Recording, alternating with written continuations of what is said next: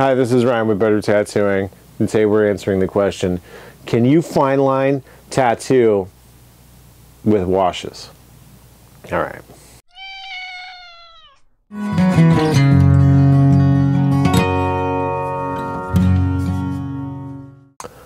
Okay, we're back. Now that that is over with.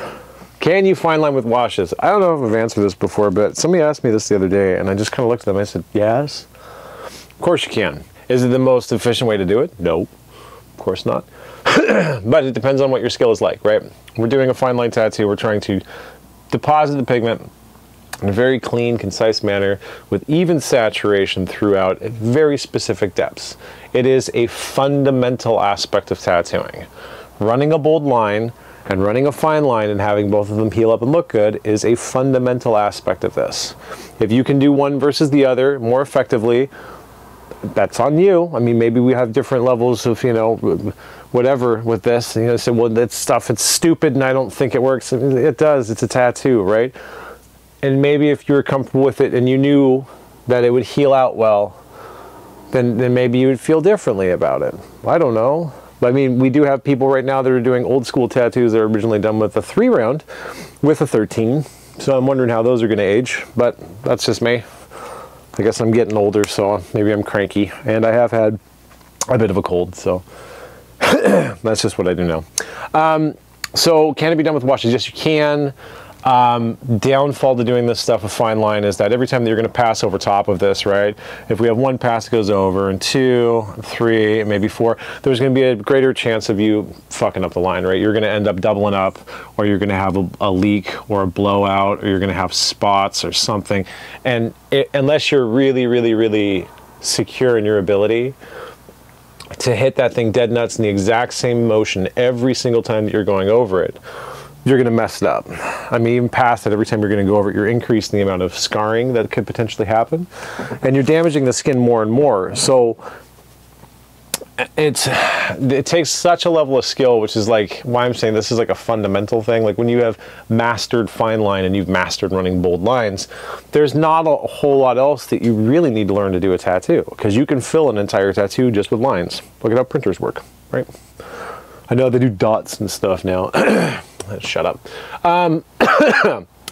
How could you approach this if this is the only way that you're going to be able to do it because you're not comfortable with it right now? Simple. You can use washes, but what you're going to do is a paint technique, right?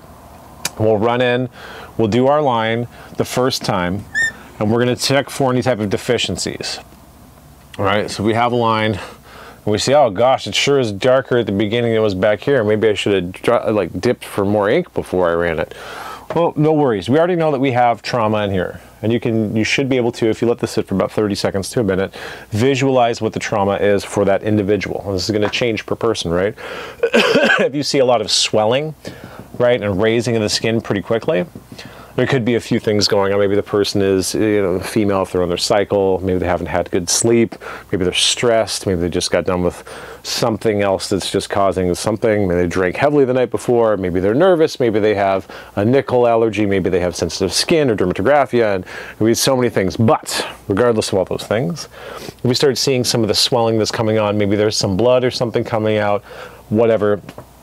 The signs in the skin are that it's becoming more worked. If you can find spots inside there where it looks like maybe it's a little bit crappy here, right, but like right next to it's totally fine, you can do a second pass in that section if you want to. And I'd say even with something like this, I'd say you could do a second. Doing a third, I would hazard against right off the hop, because you're just going to end up damaging it. The more you damage the skin, the less structure that's there to actually hold the pigment, allow it to heal, so you're going to lose more during the heal, right? So if you get to a space like this and it's not done, you know what you do? You say, come back in 3 weeks and we'll finish her up. Number one, especially if you're using washes, because you're gonna have to build those tones and values, right?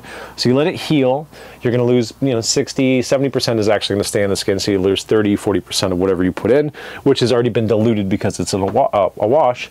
And if they're wanting it to have some type of like meat to it, you know, chutzpah, you're going to have to go over it a few times to build those tones up. Paying attention each time that if you continually build that tone and don't allow the body time to heal because you've broken down the skin so much, the structural integrity of that skin is going to accelerate the healing or accelerate the bleeding of that during the healing and after. So it's going to look more aged more quickly. So if you're in a spot and you need to do simple things, once again, simple fix, you can come in and do stipples. Now, this is very, very, very difficult because you've got a dead nut right in the inside of that line, and you have to keep those dots spaced out relatively consistently. The goal is to put enough pigment in there that you're nearly blowing out the skin. And if you're doing it perpendicular to the line, you're not at an angle pushing something and doing dots like this. If you're either coming straight in and chasing it with a drop, or coming in and like manually dropping down, which I actually prefer, like those birds with the water, right? You just drop, drop, drop, and just go back.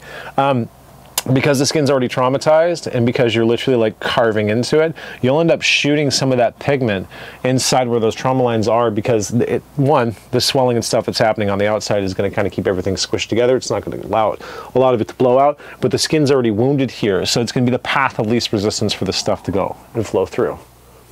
Fun, easy fix. But realistically, if you're learning how to do fine line, start with washes. And if you get the person to come back 2 or 3 times, you're going to see it healed each time. And you're going to learn a little bit more, right? Take notes. Think about the type of skin that you're working with, right? Age, complexion, tone, color, all that stuff, right? And see how it's working. Pay attention to your tools. And when you're doing this, like, pick one type of needle. I don't care about brands, they're stupid, but pick like one type of color, one needle, and then just keep using that same one until you feel comfortable with it. That way, when you build up like a good base of knowledge, because you've done that so many times, when you change a product or you change something else, and hopefully by the time that you're changing it, you actually know what you're doing, you can automatically start to say, well, why isn't this looking like that? Is it something else? Because everyone will tell you when it's not working. Just change your ink or change your needles or change your machine. And realistically, you just have to know that, no, you suck. You need to just get better. When you get better, it won't matter what type of ink or needles or machines that you use, because you're going to know how to tattoo. You should be able to do this with soot from the outside if you make a fire, some distilled water, grain alcohol, and a needle that you make by hand. That's how they used to do that sort of stuff. Sans the alcohol, of course, but and their stuff looked great. Look at Otzi. Straight lines, man. Crazy. Anyways, that's an answer for someone's question. I don't remember who it was, but if you did send it in, thank you so much. And I'm going to just start coughing like a madman, so I'm going to let you go for today. This is Ryan from Better Tattooing, signing off.